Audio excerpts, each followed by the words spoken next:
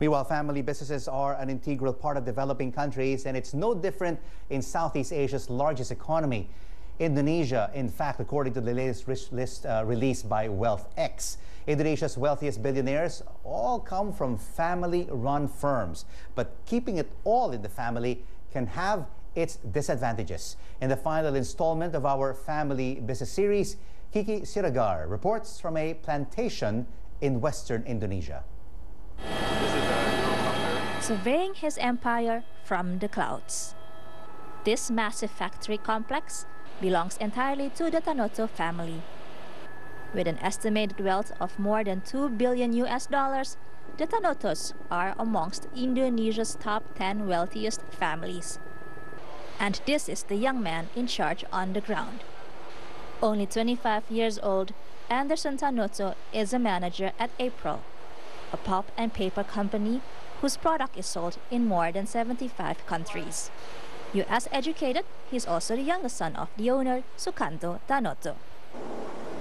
This mill is a family business that has been handed down for 2 generations. And just like the wood that this company makes its profits from, the company relies on solid foundation.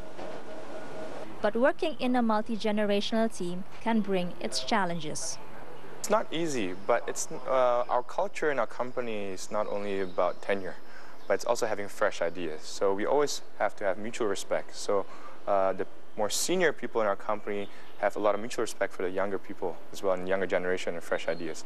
Likewise, I think the younger generation in the company also needs to have mutual respect for the people that you're working with. But my father always told me, never forget how far we've come, and never forget how lucky you are, so you know how to appreciate where we come from. Anderson is the only son in his family business, but he hasn't let his fast-track career go to his head. You're no different than anyone else, yeah? And the day you feel the sense of entitlement, I think it's the day when it's the beginning of the decline, because everything you have, you need to work for, and you're not entitled to anything.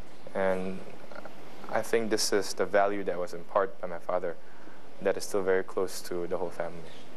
This is the nursery where the Tanoto family nurtures young saplings, growing the next generation of trees to replace those that have been lost. This business is firmly rooted in family values and says that's been the key to its success.